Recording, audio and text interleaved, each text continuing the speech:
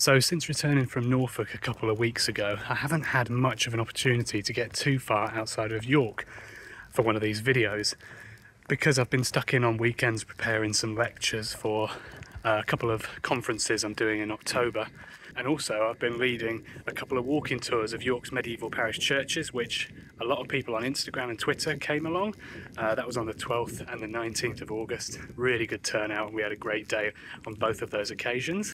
But the main thing is that I'm in the process of trying to buy a house at the moment and going through conveyancing. It's a property in York, so I'll still be here, but a lot of my energy has been going into that and not these videos. But this is another walk in York. It's Heslington to Fulford, and I'm following this little map, which is one of a series of little walking routes covered in some guides that were produced by the City of York Council, and I picked up these and a wad of other ones at the library in New Earswick, which is not too far from where I live. So I actually have done a lot of this walk earlier in the year on New Year's Day, actually. That was it, yeah, because it goes over a golf course, and I remember that golf course being completely closed, so you could walk all the way across it. The only day a year when you could do it. We're not going to be able to do that today because it's a Saturday and it will probably be quite busy. It's about 10:30 at the moment, but we'll follow the route of the walk and you can see what we explore on the way. Brought my camera with me too. Found a new camera. Not got one, not bought one, but found one. Well, this is the camera. It's my partner's old Fujifilm X100. Found it in the loft, would you believe? It's one of the original of the series from 2011, 2012, something like that. It's a great camera. I've taken it out a couple of times already this week. Had a good play around with it, and we'll see what we can shoot on it today. So the guide actually tells you to start over here in the village of Fulford itself, but I've done this before, so I'm actually going to start up at number 9. So I've just walked through the University of York campus, and then we're going to be going down all the way over here, over the A64, and then returning back into Fulford, where ultimately I want to go and have a look and show you some of the fantastic stained glass in St Oswald's Church. So let's crack on over the motorway.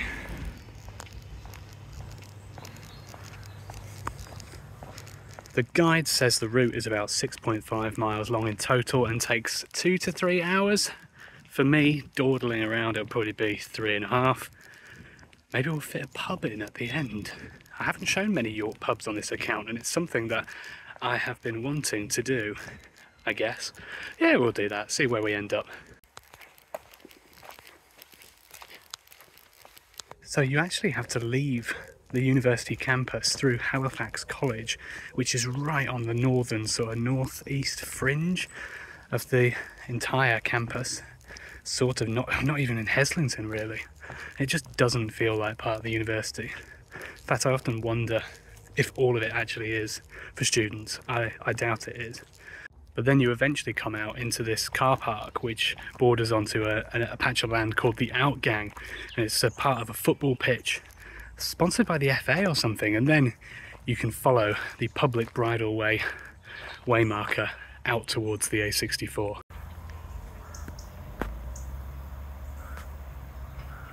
In a way, it's quite nice for me to be able to just do these local walks in York. I hope you all enjoy watching them, but it will come around to some videos that I have been talking about for a while, which I haven't made yet, although I have started research for one of them. Those are a long format video of a tour around York City walls in its entirety, and also the bridges of the River Ouse and the River Foss, which would probably be a series of videos which I put into separate playlists. So if any of those interest you, do let me know which one you'd prefer. Hopefully I can make a start on them still while we transition from summer into autumn. But no promises there. But yeah, let me know which one you'd be interested to see first. I'll get around to both eventually.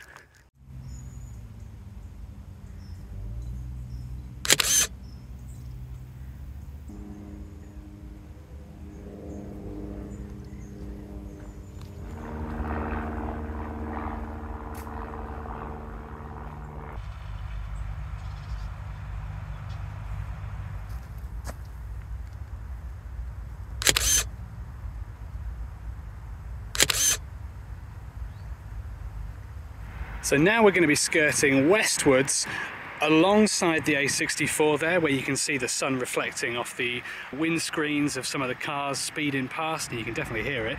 But in these farmers' fields, recently harvested, here are the remains of the harvest, all that's left. And yeah, eventually when we get over there, we'll get to the Heslington Tillmire, which is a wildlife reserve. Now, it's actually a very ancient piece of land, a bit further out than the golf course, which was put there in 1935, I believe.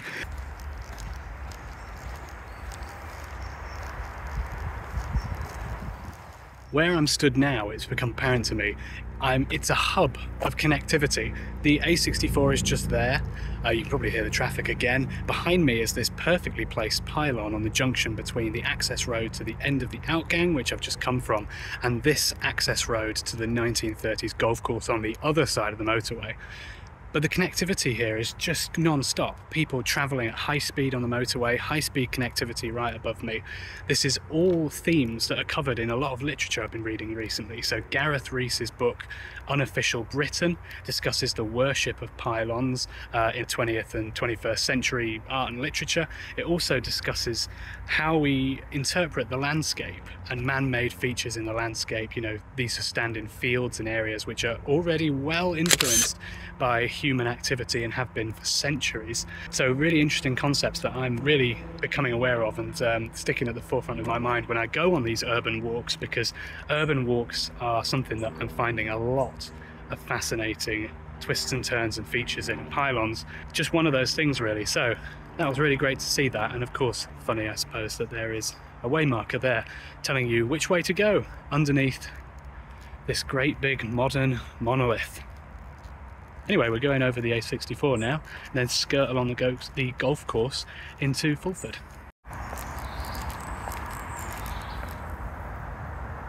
In fact, thinking about modern structures in the landscape, it reminds me that a couple of weeks ago I got this second-hand book in a charity shop in Harrogate called Images of Change, and I think it was produced by Historic England or English Heritage, probably back when, a few years ago, when they were one of the same thing or whatever it was. But it's all about how the built environment has changed over time, even way back to when the canal system was rolled out across England and Wales in particular.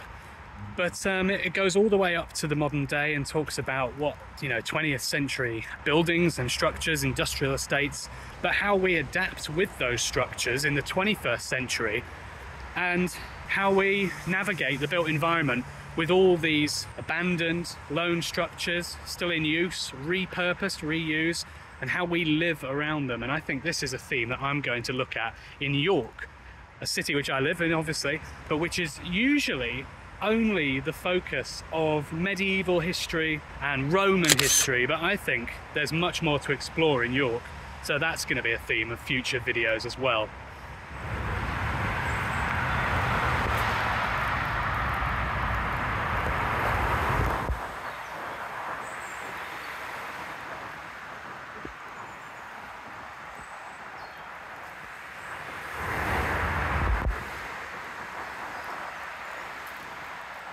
Just another reflection on pylons whilst I munch my way through a peanut butter roll is that they're connected in lines, aren't they? So, reminds me of a similar way that sacred sites are. I think about Thornborough Henge and some of the lesser known sites around there. Avebury for some of you southern folk. Yeah, definitely parallels. Connectivity again. I don't know, something in it.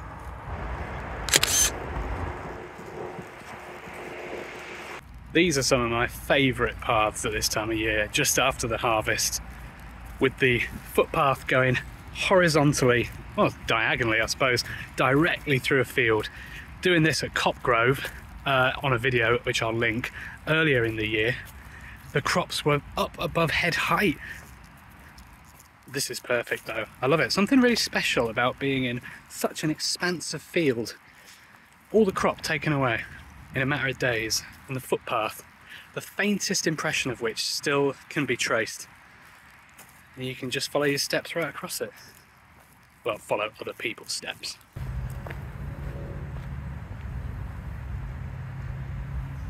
So on the map, we came into the golf course via points 11 and 12 there, and we actually skirted the A64, that big white line going horizontal across, to number 18, where we're going to cross back and go towards Germany, Beck and Fulford.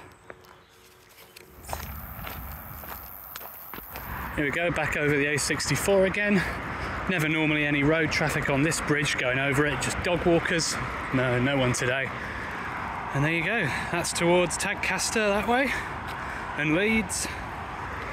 And then I guess that way is Hull, Selby, Scarborough eventually, Malton, Thirsk. But this way is York.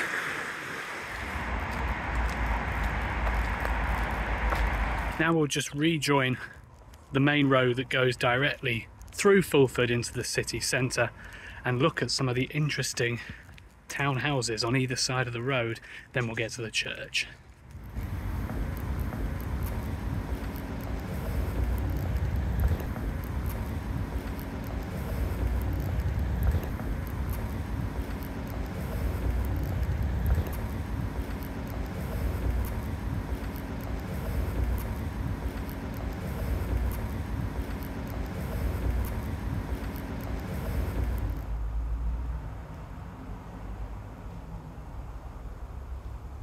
So this is St Oswald's Church in Fulford. It's always open. It was built in 1866 by James Pigott Pritchett Jr. It is a huge Gothic revival church, very typical of its time. It was only open for 10 years before it burnt down and had to be partially rebuilt by the same architects and artisans who were working here in the 1860s.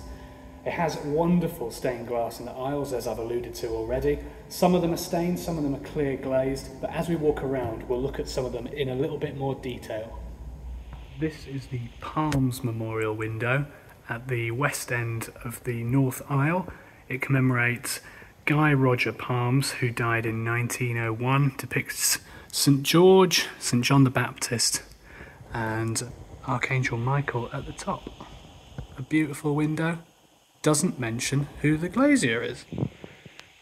I'm sure we'll find out in one or another of these walk around guides. Interesting here, this is the old church, which does still exist in Fulford, but it is now a private residence and it is very difficult to see from the road. But I'll take one of those because I have never seen this guide before. That'll be the subject of another video around Fulford, I think. Great window there, very, very colourful. And as we move further down the north aisle, there is this window here by the same glazier as the Palms Memorial window. This window is called the Jackson Memorial window. It's very similar age to the Palms one we just saw. And this is a scene of the Epiphany, I can see in the centre. Actually the whole thing is, of course.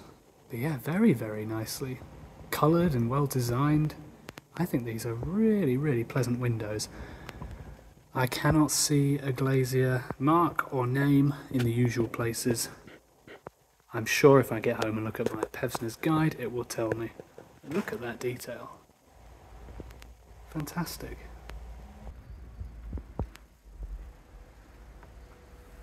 So the east window glass says, "In loving memory of Samuel Key, incumbent and patron of this benefice from 1869 to the 5th of October 1863, also of Charles, his son, lieutenant in the Indian Army, 9th of September 1866.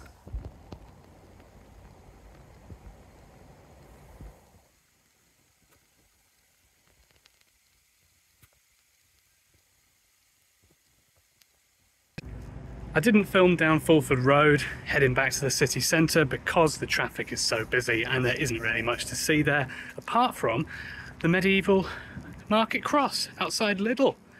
Aldi, one of the two, which is a wonderful survival really, the Fulford cross. So I thought I'd show you that, hope you enjoyed it. But now I'm coming down Hospital Fields Road to get to the River Ouse. And then we're just going to meander back into the city centre and go and get a drink somewhere. So I'll see you at the pub.